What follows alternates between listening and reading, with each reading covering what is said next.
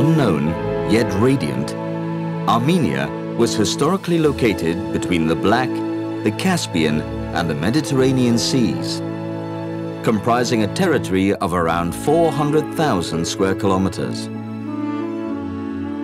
Nowadays, the Republic of Armenia is located in the northeast of ancient Armenia and shares a border with Georgia, Azerbaijan, Iran, and Turkey.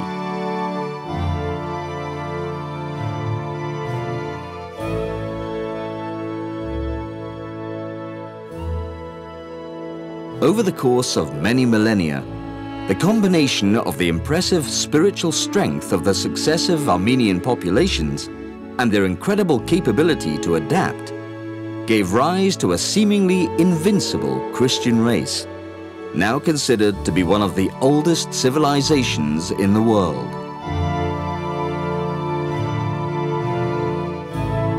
Since independence from the USSR in 1991, this small country of about 30,000 square kilometers has become an industrious and modern nation, capable of pleasing the most demanding tourist.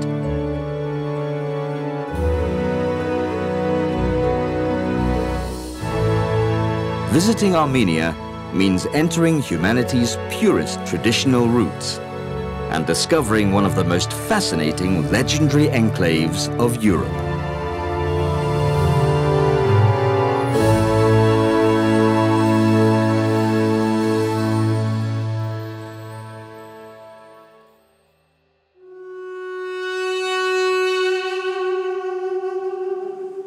The echoing sound of the duduk, a flute made from the wood of the apricot tree and a symbol of Armenian identity, fills the Garni temple.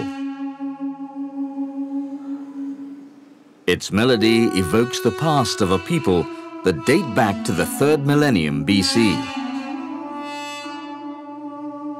Armenia arose and prospered between the southern Caucasus, the Iranian Plateau, and Asia Minor, and for long periods of its history has been occupied by Persians, Romans, Arabs, Byzantines, Mongols, and Turks. With the arrival of Tigran the Great to the throne, an age of magnificence dawned. During his reign, the Armenian territory stretched from the Caspian Sea to the Mediterranean and Egypt. 5 centuries later, the creation of the unique Armenian alphabet helped generate a wealth of exceptional manuscripts and parchments. The deportations and massacres committed by Turkey culminated in the genocide of 1915, and as a result, Armenians fled all over the world. Today, the Armenian population totals 10 million. 3 million live in the motherland, and the rest is made up of diaspora in 120 countries.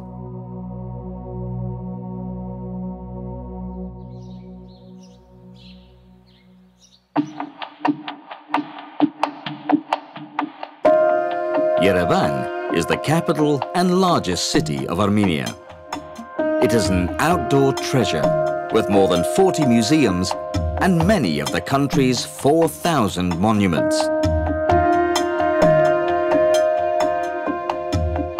It is also an enormously hospitable city, where one can feel the values of a country characterized by peace, security, and political stability. The perfect place from which to explore the vast riches of a land that for centuries has struggled to survive between its neighbors.